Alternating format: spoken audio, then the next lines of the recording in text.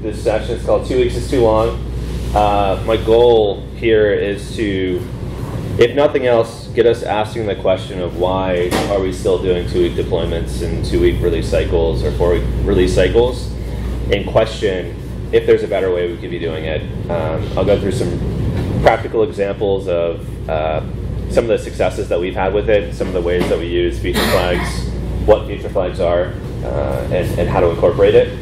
And hopefully by the end of this, you'll have some ideas on how you can move things faster, or what you might need to put in place to kind of break this cycle and ultimately deliver more value for your customers or yourselves.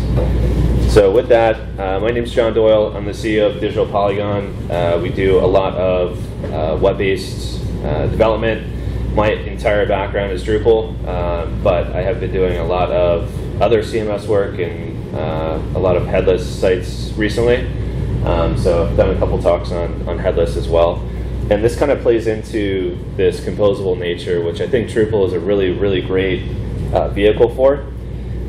Outside of that, I love hiking and snowboarding and sailing the 7 seas. And I just learned about filter coffee in Belgium, of all places. So like not just, I put my ground coffee in a coffee filter, but there's some way that they do the roasting of the beans differently. And it tasted more like tea than it did coffee. It's like not acidic. It was pretty awesome. So if you haven't tried it, I think Portland will probably be a good place to check out some coffee shops. So today we're going to talk about sprints and releases. I'll give a little bit of history about why we are where we are today in most cases. And I think it's important to go back and understand how we got to where we are in order to help us understand how we move forward. Then we'll talk about feature flags. I'll talk about some practical strategies for implementing these things, and then give some success stories and some real life examples, and then open it up for questions and conversation about this. I want to start off with this is a balancing act, and I think every organization, every project is going to be slightly different. And the use cases that you have are going to be different depending on what your team needs to do, how involved your security process is, what type of data you handle, and what type of features your applications have. If we just set some ground rules, terminology, a feature is a testable set of functionality in a software application. A sprint is a time-based agile iteration with a set of features in it. A release is a stable version with specific features ready for distribution to the public. And a deployment is the process of deploying that release to make those features available. And a bit of history is we got to where we are in software development because of the Agile Manifesto in most cases. That's where 2-week sprint cycles came about, right? It was about putting these processes in place and putting this mindset in place that allowed us to deliver the most optimal iteration of coding with security and testing and the balance between time to market and risk being the best that it can be. And this was first introduced in the 90s, and it was published later in 2000. But this is a 24-year-old software idiom that we're still using and living by today. And I think there's lots of parts of this that are still applicable. I think the mindset is still right. But I'm going to challenge, should we still be doing 2-week sprint cycles? Is that still optimal? And with the evolution of technology and tools and really skills, could we be doing things differently? So this is an example of what a simple 2-week sprint cycle will look like, right? So I might have 2-week sprints going on every 2, and then I'd probably have a release cycle that maybe goes every 4 weeks, because once my sprint's done, I need to run UAT. I need to get client approval. I need to go through a change management process, and I need to deploy that code. But it's going to happen sometime here in sprint 2 or at the end of sprint 2, and you'll just stack those releases. And this ends up with it taking at least a month to get code changes out. And that means that you might be going back to your customer, and if it's a marketer, I need a button color change. Sorry, it's going to be a month. That's not something that they like to hear. It's not a good way to work, and it's not necessary, to be frank. So how do we make this possible? How do we make this better? And let's talk about why teams run longer release cycles, right? Let's get in your heads. To gain efficiency with resources, right? We organize these features so that we can run QA testing on the full set of features in the sprint.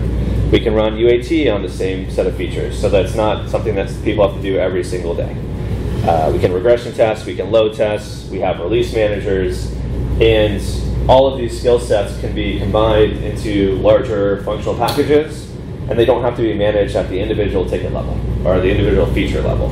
So we think that there's some ability to have more efficiency as we group these things together. The second reason is technical limitations, right? So we've got limited environments. I don't know what hosting providers you use, but a lot of customers only have a production environment. They don't have test or UAT, and even if they do, it's hard to push things between them, or they don't have multi-devs or a CD pipeline that has feature-based environments. Deployment methodologies and dependencies between features are two other key sets, right? I can't deploy this until everything else is done because it's coupled together. And I think a lot of times this is done for ease of development, it's done for ease of planning, but it doesn't necessarily have to be that way. And then the last one, I originally had this to reduce risk, but I think I liked perception of reduced risk better, right? We want to triple check our work. We want scheduled and released and planned times across teams. We want multiple approvals to CYA. Also, rollbacks are scary. Like, when's the last time anyone in here did a rollback? You remember? Yeah? Recently? No? Yeah, but we have a built-in system for it, so if something goes wrong, we can just hit it. Okay. Yeah. In general, not very often. Security implementations, and then a fuzzy understanding of impacts, right? I hope everything goes right, and with the 14 levels of approvals, I've got my butt covered. So those are some of the reasons why we follow these longer release cycles, and let's talk about common trends that teams go through, and talk about some mindsets that we have, right? So we tend to be inflexible once we define a process. So this is like a 2-week sprint, iteration delivery, and this is probably what most teams here are used to working in some form of this, right? And I don't know about you, but when I ask my teams initially, like, hey, can we do a 1-week release cycle? And it's like, no, not possible. We've got too many meetings. It's going to take too much time. We don't have enough time to get things done. What if we don't finish a ticket by the end of the week? And it's this mindset that we've always worked in 2-week sprints. We're comfortable with this, and change is hard. And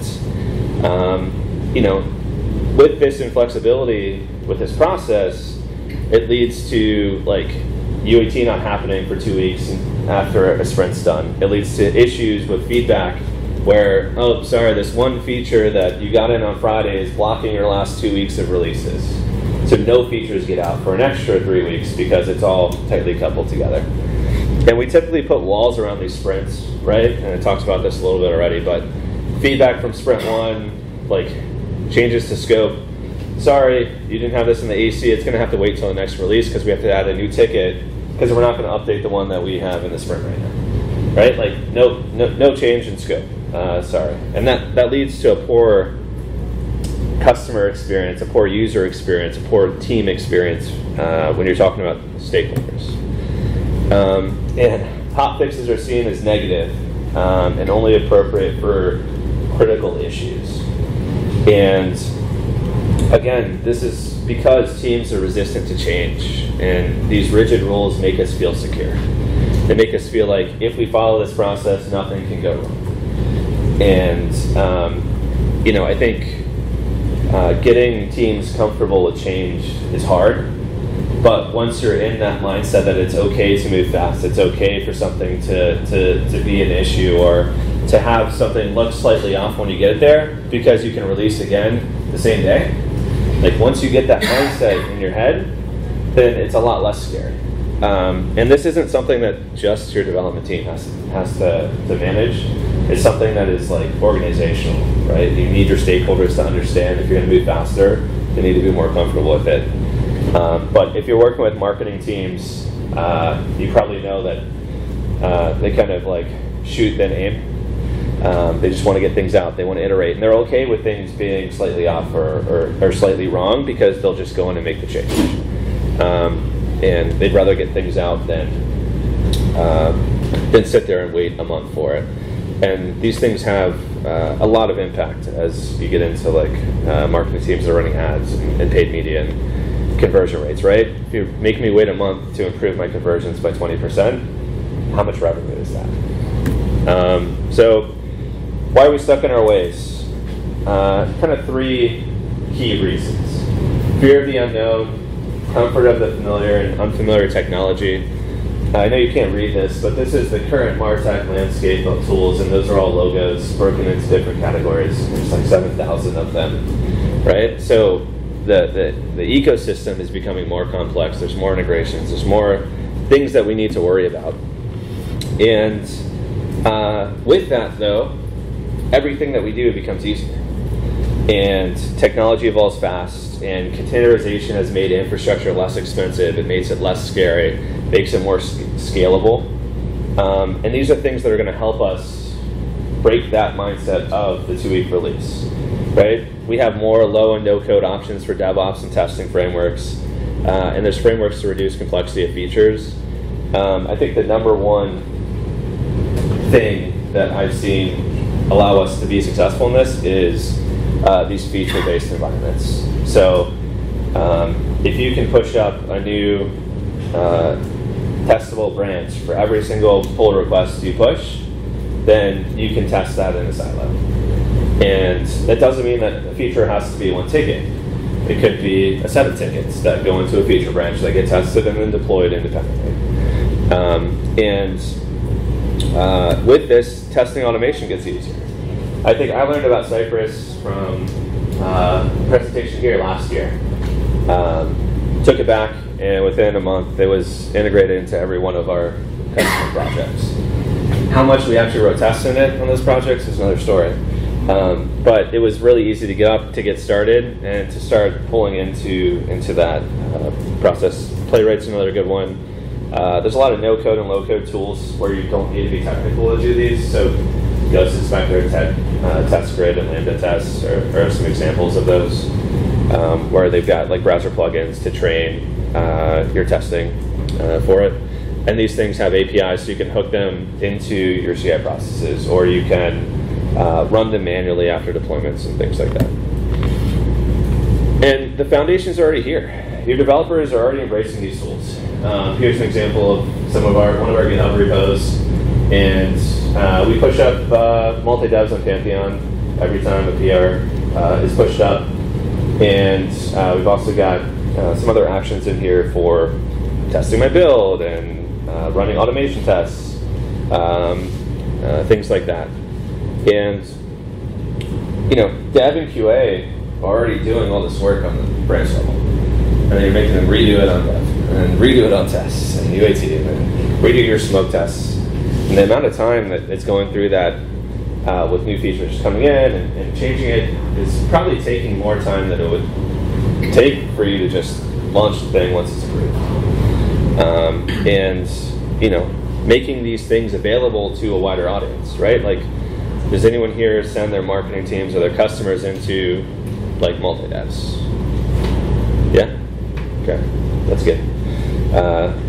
A lot of people don't, right? They only use it for developers. Feature releases are easy. I don't know how many people have used Pantheon's new front-end sites, but they've changed the model a little bit, where they've got multi-dev branches and then they've got pull request branches. So they're actually separated out here. And when you merge a pull request into main, in the front end builds with Pantheon, it auto deploys to your production environment. So that feature-based workflow is forced on you in that environment. You can work around it if you want, like build a feature branch that's called dev and one that's called UAT, and you can build standing environments for those things if you need to. But this methodology, especially in the new JavaScript world, is kind of already there. We build feature-based deployments, people test the button colors right, it goes to production. Why do I need to have that color sit there for another 2-3 weeks? And releases already happen outside of our normal sprint cycle. So think about your release packages as feature packages instead of sprint packages. Like, why are you coupling your release to your sprint package? Why can't you release 4 times in a sprint? Not really any reason besides a process or a mindset. And organize your communications around the feature completion instead of the sprint completion. Sure, there's a point here where you weigh, like, I'm doing this 6 times a day, I'm sending 6 emails to a stakeholder, okay, maybe I group these features together because they're simple. But you need to weigh that with, okay, I'm making them wait 3 weeks to get a button color change out. And I think that's something that I'll keep pressuring here because it's an example that I see all the time. And I think there's keys to success to move faster. Leverage automation, communicate and set your expectations appropriately, and then clearly understand the impact of your features. And I'll talk about this in the next section about Drupal, but one of the questions is, how do we separate our features, and how do we make things less risky when we do this? And I'll go through some practical examples at the code level of how we can do that. I won't get too techy, but we can talk through it. So, all right, that's my speech on the background and philosophy and mindsets. Let's talk about Drupal here, and I want to start with what is a feature flag. So it's a software development technique that turns a set of functionality on and off during runtime without new code deployments. Drupal has a lot of these feature flags already built in, and I'll show some examples of it. And I really like this article that I got from Martin Fowler's blog that talks about 4 types of feature flags or release toggles. You got release toggles, which is what I'm going to mainly focus on, which is a variation that I push out to turn a feature on or off, and this way I can deploy code to production without it impacting anything on production. And then you get into more dynamic toggles. You talk about personalization, you talk about A/B testing, you talk about segmentation and experiment toggles. And these are all types of feature flags. So if anyone's ever implemented personalization on the site, it's a feature flag to turn that feature on for that group of users. It's the same idea. So why do we use feature flags? They can be leveraged to break apart the release from it actually being live, and it also gives you the ability to do a no-code rollback. Right? If this didn't work, I turn it off, I clear the caches, and I'm good to go. And with this mindset, that the risk of me doing deployments every day isn't there, right? Like I can push code up, and I know it's not going to impact the existing setup because I built feature flags around it. I'm not impacting existing state. And these can reduce risk. So examples of feature flags in Drupal, we usually use admin config forms, conditional logic around code features, and helper functions for config imports, for visibility, for things like that. At its core, Drupal's module and theme system is a feature flag. You can turn on functionality, you can turn it off. You can do this in production. Most people don't do this. Makes sense, it's all config managed. But there are ways that you can expose those things in your theme admin form. I can turn on or off features. And it's that same concept, that same mindset. So it's already baked into our platform and the way that we do things. We've just kind of blocked ourselves off because we're scared of it, right? Okay, so I just talked about that. Let's take some examples. That's a lot harder to read up here than I thought. So this use case, an organization is upgrading their APIs for their applications. And they need to keep the existing ones in place, but also make it work with the new ones. In actual implementation, you're probably creating another service for it and then changing out conditional flags to swap out all the API calls. And if you have abstracted your code well, it's probably like 10 lines of code that is just one call here using an endpoint. So this example pulls a config value from an admin form called useSecureAPI. And if that's checked, then you'll use the secure API, otherwise you won't. You'll use an insecure one. This is an example of a feature flag that could be implemented for any API or any setup that you have. And this allows you to deploy this to production and decouple the release of this feature from, say, your customer go live. And I'll talk about an example of this and what it meant for my team in a few minutes. I don't have a picture for this one, but applying new branding can also be another one. So your company or your site, your customer wants to do a rebrand, and we're changing our logo, we're changing our color palettes, we're changing our forms, and you want to release this out. Typically, this is more than just a theme change. If it's a theme change, turn off the old theme, turn on the new one, you can deploy this to production, you can test it.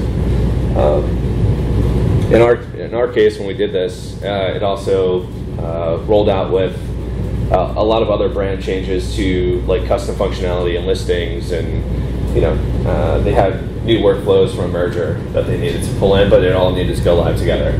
So we coupled the theme enablement with feature flags in the admin to change out things that we didn't want to have to sit there and do manually or deploy that night. Things like block configuration, things like config updates. And this allows you to swap out other components in there as well. And this is kind of in the same line as a feature flag, but kind of a little bit separate. I want to use the example of microservices. So an example that can help you move faster is breaking up your application and decoupling it for things that make sense. So we have one example where we've got a marketing site, and the number one goal of this marketing site is to generate leads and forms. And the marketing team spends millions of dollars a day on this. And that meant that a conversion rate change that increased it by 2% was $20,000 a day. 200,000, yeah, $20,000 a day. And they wanted to be able to move faster with this because it meant money in their pocket. So we abstracted out their form logic to a React-based form library called Formic and set it up in its own repo. And now we can deploy updates to their form logic without deploying Drupal. Releases are faster, they're easier, and the risk profile is much more limited. So I don't need to go to my security team and say, hey, we're deploying an application that touches the database, that touches user data, that touches other systems. I'm just deploying a front-end application. It's usually a much easier conversation, and if you can reduce the complexity of your application to reduce the risk profiles, you'll have a much easier time getting these things out. This is overkill for a lot of examples, but there are cases out there where breaking up your application into microservices, different repos, and then having that be pulled in can actually speed things up significantly.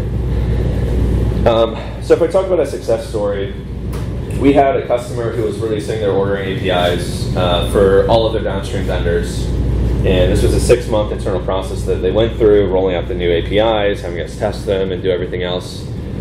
They wanted us online for a 16-hour release window overnight to launch everything on their end, integrate it with all the end users, do all the testing, and make sure everything was good. And we're like, all right, we're not going to do that. We're not take the risk of testing this on production when production happens. This ended up with my team having to turn on the feature, test it, and they were in and out within 20 minutes of this window. It was still at like 4 a.m., but they didn't have to sit there all night and go through this complex feature. And we had tested it in dev and test and production before this went live, so this was really easy for us to do.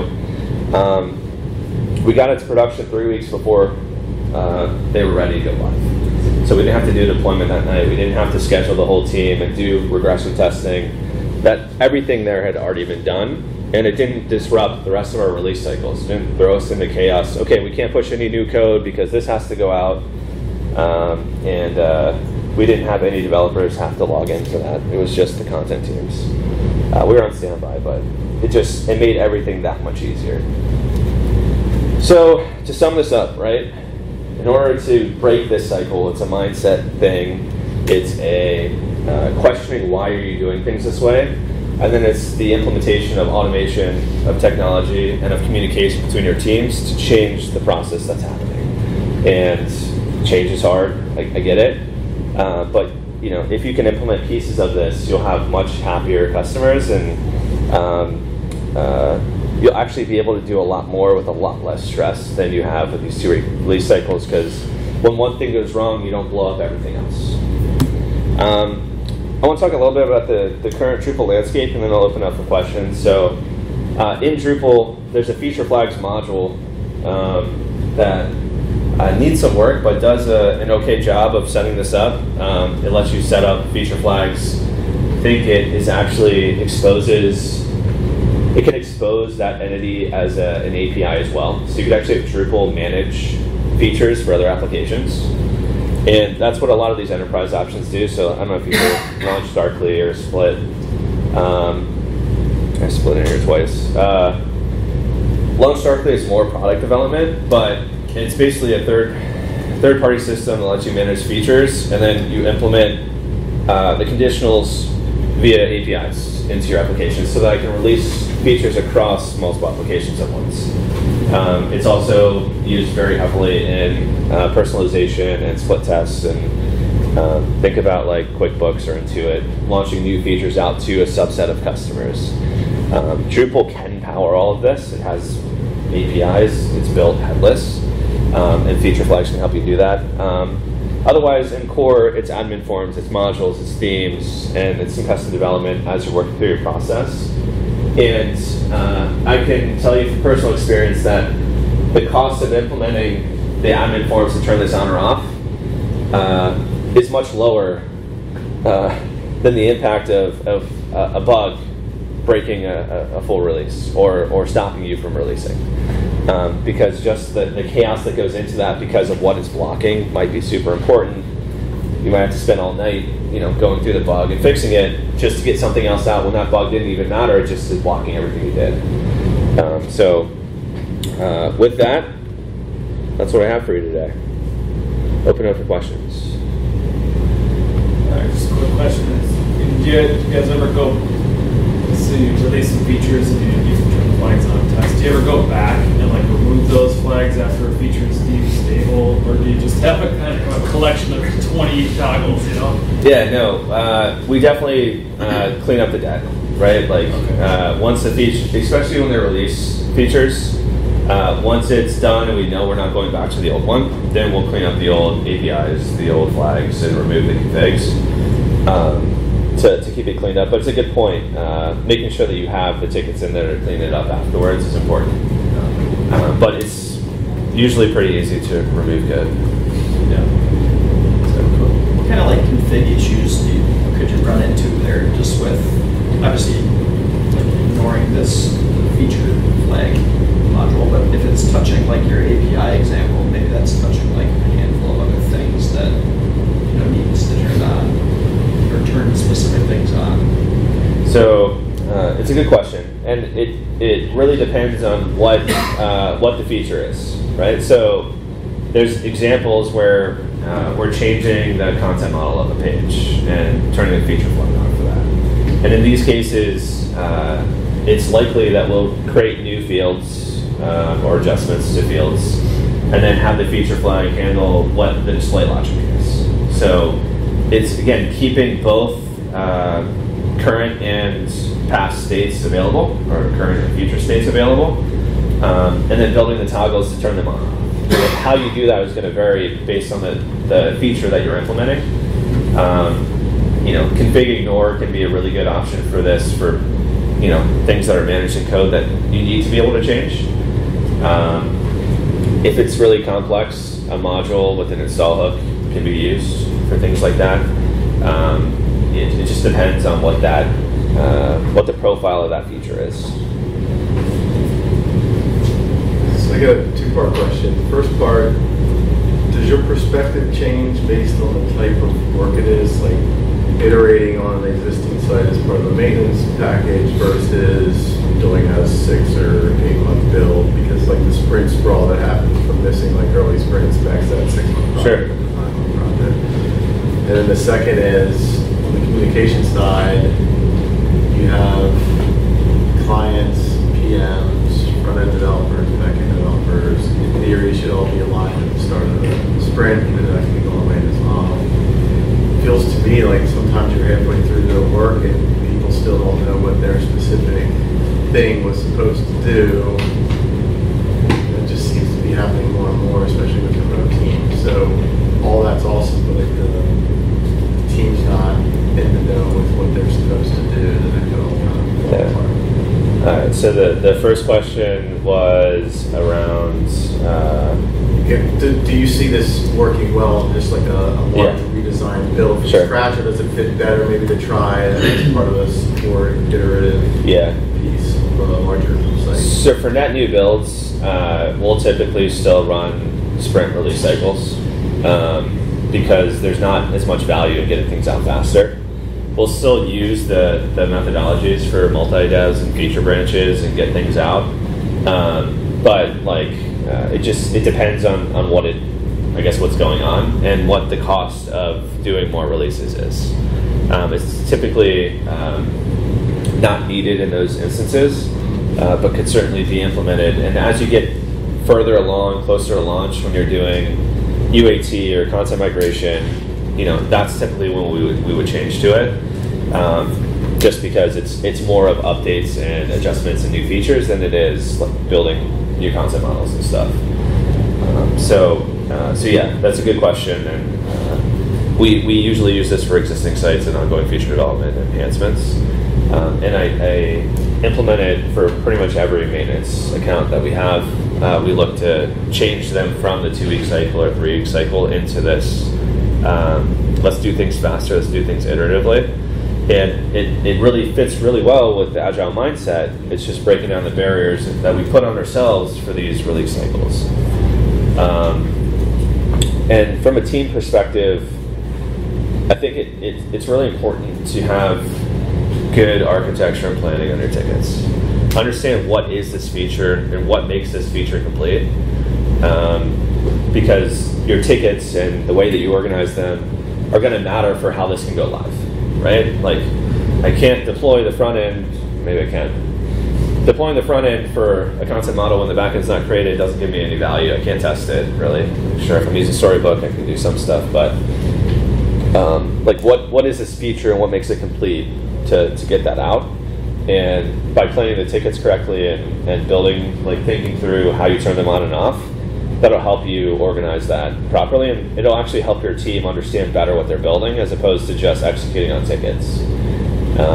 So, I think there's definitely challenges in how your team works. If you're just using them to develop tasks and you do exactly what's in the task and nothing else, and you keep your blinders on, you might run into challenges because they're only testing whatever they're doing, or not having context of the feature they're building.